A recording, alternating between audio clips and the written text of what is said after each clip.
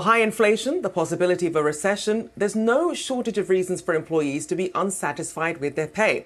But Comparably.com compiled a list of companies where staff are the most happy with their pay. The top three are Adobe, RingCentral, and Meta, which is interesting because we haven't heard too many positive headlines about Meta, so I was surprised to see them up there. Any surprises for you in this list, Shauna? I would be very curious the exact date that this was taken because I don't think Meta would any longer, Rachelle, exactly right, be in that top 5, maybe not even top 20 list. I don't know. We'll see how everything plays out there. But I don't think it was any surprise here when you take a look at the top names in this list. Majority of them are tech firms. And we've known that for a while just in terms of the incentives that they offer employees, the fact that they have so many benefits.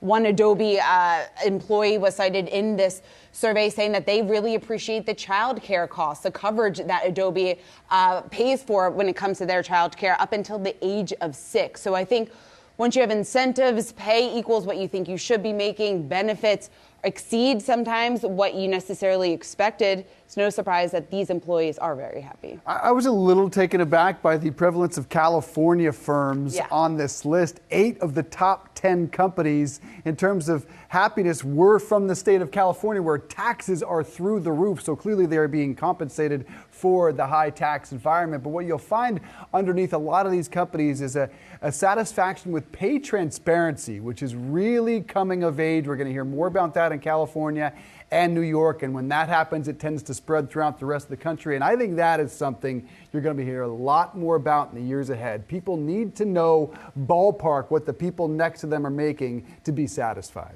Yeah, just clear standards, how you pay, and the path to growth, Rachelle. Yes.